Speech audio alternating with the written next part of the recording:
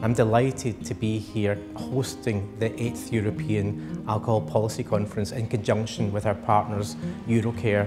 The theme of the conference is Enlightened Alcohol Policy for the 21st Century. And what's fantastic is that we're actually in the centre of the Scottish Enlightenment here at the Royal College of Physicians of Edinburgh. What we're trying to do is really get across the idea that actually drawing on evidence, drawing on rational ideas, being optimistic about the future is something that we can take from our predecessors into the 21st century and apply it specifically to the area of reducing alcohol-related harms. I think it's very important that there should be events like this bringing together all aspects of alcohol-related harm, because none of us are actually working completely separately. I'm in the field of fetal alcohol spectrum disorder, but an issue like drinking in pregnancy actually fits into a much broader context of drinking in society. How is it that we tolerate these harmful levels of drinking? And why is it that we actually encourage people to drink to have fun? So none of our issues are actually in isolation. I very often think that we're talking about alcohol, we're talking about health. I also think that we tend to forget that there's much beyond health in alcohol and alcohol harm, and the social and social-economic problems related to alcohol is sometimes forgotten because we tend to put on the health lenses in this debate. Alcohol harm extends to broader social problems such as inequalities, including gender inequalities. We know that alcohol marketing can entrench gender inequality messages. If we can all collaborate together and work towards evidence-based measures that restrict alcohol marketing and promotion, we will be able to improve gender equity in society. What I'm going to take away from this day is that everything is really connected. Alcohol policy cannot exist without the support of and the interaction with justice in terms not just of the justice system, but a broader justice, which is justice around society and how we can ensure equality of opportunity for individuals going forward in our lives, as well as in relation, for instance, to treatment. What do we need to do to help our local politicians and decision makers implement policy? And I guess for me, the key issue is about improving our abilities around local advocacy, lobbying, trying to get the public on our side, that these policies are worthy of being implemented so that they appear to be less daunting for the politicians and policymakers to implement. There's real potential.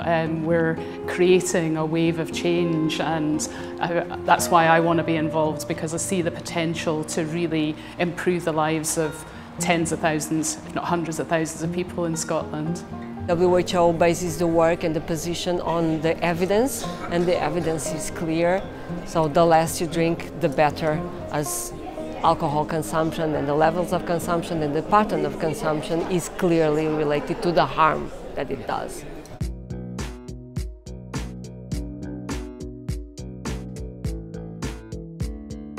300,000 deaths each year across Europe can be attributed to alcohol. Scotland wants to be at the centre of a partnership of nations taking forward progressive action to turn around rates of alcohol harm in Europe. The main thing I'm going to take away from this conference is the huge impact alcohol has on people's health and well-being. It's important to get people to know that also small amounts of alcohol can cause diseases and harmful drinking problems later in your life. We need policy to prevent this harm, and what's really sad for me is that the commercial interests are playing such a strong role on preventing the policymakers from making evidence-based policies. It's quite heartening how bold people are willing to be with taking this message of reducing alcohol-related harm, you know, across the whole conference. I think there's a good sense of community that way, that we can forcefully make the case that there is so much that's unacceptable in society about how we deal with alcohol and its effects. Behind alcohol policies, there are people and individuals who either suffer from alcohol policies or are affected by the drinking of other people, but you can see that behind all the talking, there is people there and we need to take care of them. Well, I'm going to go back and going to spread the information that I got from here and the hope that I got out of it, you know, back in my community and sort of try to re-energise people, you know. It's very difficult. Very difficult trying to help people with addictions, you know.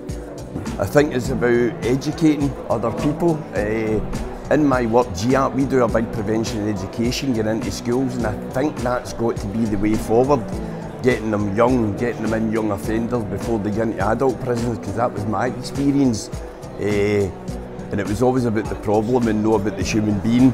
Nobody ever seen the human being. It was always about seeing the alcoholic or the drug addict. So the more we can educate people, more so people in power, that's a major factor. These events are really good in getting the different ideas and kind of putting your alcohol policies in perspective in other countries, because everybody does it so different and there's so many different social and cultural issues in different countries, and by gaining kind of insights from other countries it really helps you progress in your own country.